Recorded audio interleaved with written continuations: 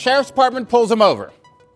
What do you think they're going to charge him for? What we aim to do in the criminal justice program is to kind of take kids out of the normal school process. Did he use force or fear? Give them something interesting, exciting, and fun to work on.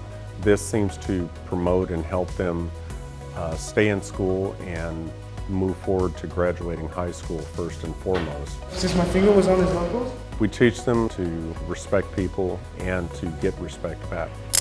Teaching me morals and ethics and how to just deal with myself, how to deal with everyone else, with my peers. The DA's, District Attorney's Office, they can approve those charges or they can just let them go. The department works hand in hand with the school to create our curriculum for the cadets. They teach about the Constitution, criminal law, what police officers do, the jobs that we have, the education we need, and those kind of things. We teach them how to take notes and stay focused. We worked on major crimes like kidnapping and homicides. You know, all the normal stuff that a police officer would be engaged in during his or her course of duties. But I believe the penalties for kidnapping are 3, 5, and 12 years. We also teach them basic traffic laws and issues dealing with the Fourth Amendment, such as search and seizure and search warrants.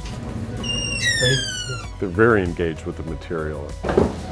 We have our patrol team and a CSI team, and so we take the role as an officer. So we learn how to do a felony vehicle stop, search buildings, take a lead, how to question people. You learn to get their basic information, and then there's also the CSI aspect of that.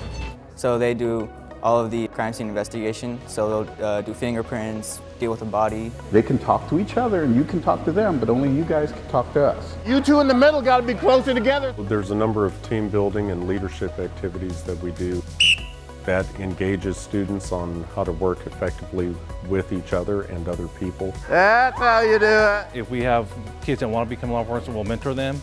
But our main job here as officers is to bridge that gap between the youth and law enforcement and encourage them and make sure they graduate high school first of all and go to college, trade school, or go to the military.